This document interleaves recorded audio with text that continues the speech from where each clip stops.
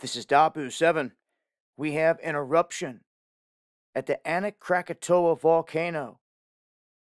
And when we talk about Krakatau, we talk about volcanoes that have released the largest sound in history. Well, they're saying an eruption is ongoing here. It has a plume that is reaching up to 200 meters above the summit. This is causing some airline disturbances and things like that. And they're telling people, heads up, downwind from this thing.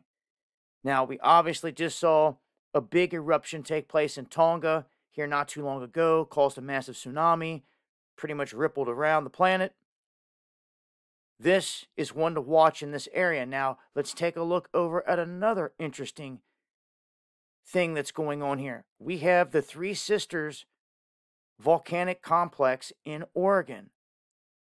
Swelling. The ground is raising. It has been for some time. And if you start to see a series of small earthquakes hitting around this region at any point in the future, it would be time then to really start to implement a plan if you live around this region. Because they look for the groundswell. When it starts to hit its peak, they then start to look for the small swarms of earthquake activity. That is the magma making its way into other cracks. Then they start picking that all up. That's the closest sign that they're going to get of an imminent eruption in one of these spots. Now, this is part of a chain that goes all the way up the west coast, and it goes up to Mount Rainier, the biggest of them.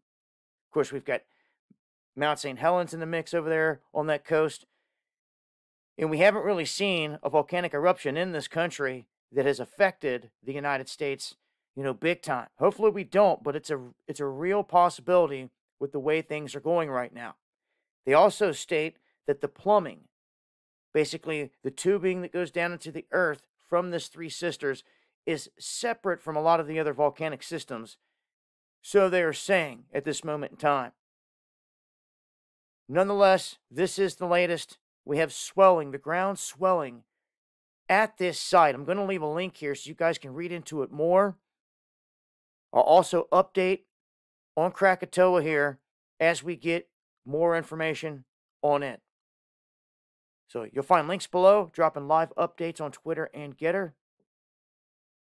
Follow me Monday, Wednesday, and Friday, 9 p.m. Eastern for the live streams. That's where it's going down, censorship free. Hit that subscribe button for more. Much love, y'all.